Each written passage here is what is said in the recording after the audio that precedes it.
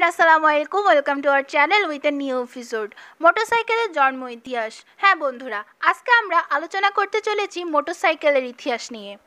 বন্ধুরা, 18 শতকের শেষের দিকে দুই চাকার পেট্রোল চালিত একটি যন্ত্র সবাইকে অবাক করে চলতে থাকে পথে ঘাটে। গতিতে দ্রুত আর আয়তনে ছোট হয় এর জনপ্রিয়তা ছড়িয়ে পড়তে থাকে সব জায়গায়, জয় করতে থাকে বিশ্বের সব সড়ক মহাসড়ক।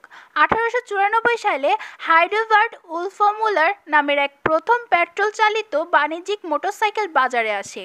প্রকৌশলী উলফমুলারের নেতৃত্বে ভাষ্যবিজ্ঞানী হেনরিক আর হাইডেলবার্গ এর অক্রান্তিক প্রচেষ্টায় জার্মানির মিউনিখে উদ্ভাবিত হয় এই পেট্রোল চালিত মোটরসাইকেলটি। 1894 সালে 20 জানুয়ারি 2 সিলিন্ডারের 4 স্টক ইঞ্জিনের এই মোটরসাইকেলটির প্যাটেন্ট অনুমোদিত হয়। মোটরসাইকেলটির অনুমোদিত প্যাটেন্টের ওজন ছিল মাত্র 50 কেজি। 1899 সালে সিসির বাইকটির সর্বোচ্চ গতিবেগ ছিল 45 কিলোমিটার প্রতি ঘন্টায়। বাণিজ্যিক মোটরসাইকেলের উদ্ভাবের আরও প্রায় 9 বছর আগে 1885 সালে জার্মানির বিজ্ঞানী গ্যাতলার ডাইমেলার ও উইলহেম মেবাক ইন্টারনাল কম্বাস্টন ইঞ্জিনের বা তাপীয় ইঞ্জিনের মোটর বাইক উদ্ভাবন করেন, তবে শুধুমাত্র এটি একটি নমুনা আবিষ্কারের মধ্যে তা সীমাবদ্ধ থাকে। হাইডেলবার্গ অ্যান্ড উলফমুলারের আবিষ্কৃত মোটরসাইকেল 1919 সালে বন্ধ হওয়ার আগে পর্যন্ত সারা বিশ্বে প্রায় 2000-এরও বেশি মতো বিক্রি হয়।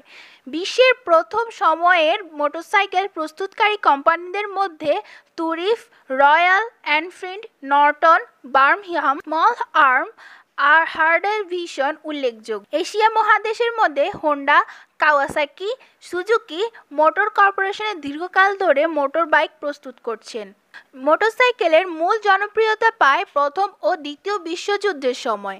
প্রথম বিশ্বযুদ্ধের সময় সহজ যোগাযোগ ব্যবস্থার জন্য নানাবিধ সুবিধার কারণে যুদ্ধের সৈন্যদের মাঝে মোটরসাইকেল জনপ্রিয় হয়ে ওঠে।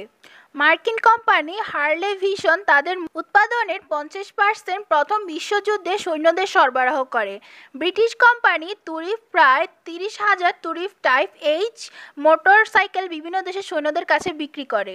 দ্বিতীয় বিশ্বযুদ্ধের লাভের বদৌলতে বিশ্বযুদ্ধের পরপরই হার্ডেলে ভিশন বিশ্বের 1 নম্বর মোটরসাইকেল প্রস্তুতকারক হয়ে ওঠে এবং সাধারণ মানুষের ক্রয়সীমার মধ্যে মোটর বাইক প্রস্তুত করা শুরু করে। তো বন্ধুরা, কেমন লাগলো ভিডিওটি? ভিডিওটি যদি আপনার থেকে ভালো লেগে থাকে তাহলে অবশ্যই আপনি বেল আইকনটি ক্লিক করবেন এবং সাবস্ক্রাইব করতে ভুলবেন না যেন। ধন্যবাদ।